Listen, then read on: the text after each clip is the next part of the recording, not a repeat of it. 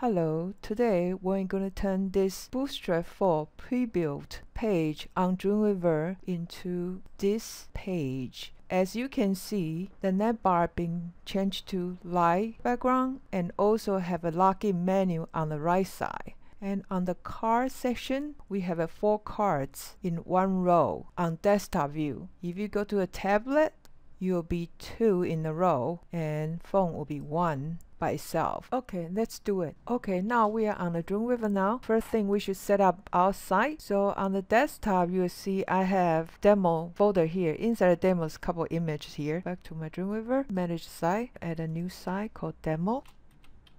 Point to desktop demo and select, save, done. And create new HTML Bootstrap here and create new CSS and check the include pre-built layout. Create this pre-built page. Bootstrap 3 and 4, the big differences is their CSS update.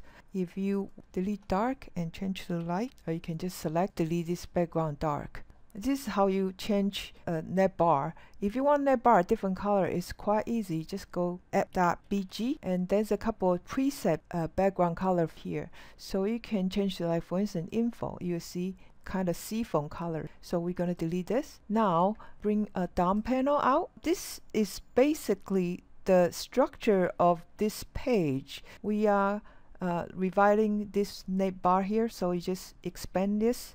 So first thing, we don't need to do search. So select and delete. Form UL. This is the structure of your menu. Usually menu is a group, so they use the list. So we don't need this too, so we're just gonna delete the last one, disabled, and this drop down. Right click, select duplicate to add one more list. Now we should save this, save as index page, save. Alright, so now we're going to duplicate this UL all together because we have a locked in on the right side. So I want you to duplicate and we're going to change to margin left auto. So you're all to the back. Okay, we don't need the first one active, we don't need that, delete. And then the second one, we're going to delete it. Double click, change the link to locked in. Okay, so we finished our navbar revision, so we can collapse this. And then you see the second one is Jumbotron. And you will see this entire thing is Jumbotron. If you want to use a Jumbotron, that's fine. But I just want to insert a simple image. Use this plus sign here and insert before, and the div tag is already right there. So I want to insert an image. On the window menu, find your insert panel.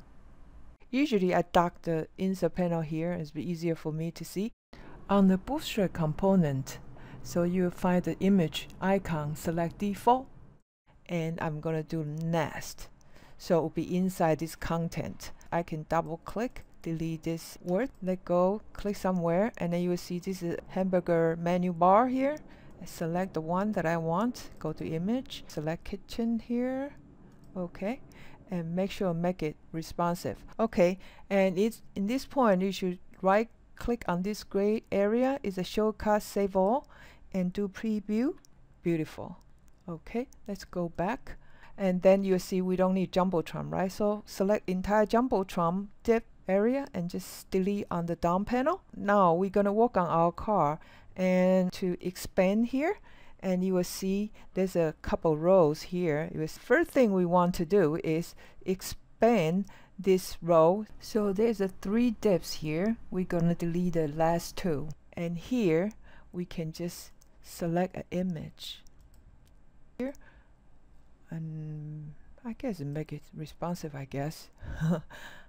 And so this button, I don't want to do a button primary, so I can delete it and add another class. It will start with stop BDTM. So I'm going to select outline primary, I guess, and then also I want to add another BTM block. So just add BTM block. Okay, I'm happy with this layout. I can just duplicate and duplicate 4 times. on the desktop view is way too big for that, so I'm just gonna make it smaller for each one, so make sure they can stay together in one row. Yeah, okay, that's very good. And then you can put your cursor on the purple media query bar. This will be the tablet view. I'm gonna do a 2x2 here, so this one have to be bigger. Just try an arrow here. So okay, and then you click on it's not so good here, so you have to change a little bit here.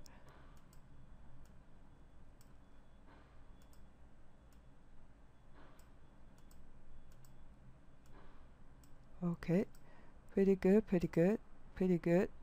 And then desktop, very good. And then you should save all and do preview. So this is pretty much that we're looking for. Okay, this is the desktop view, then tablet, then the phone view. That's it. See you next time.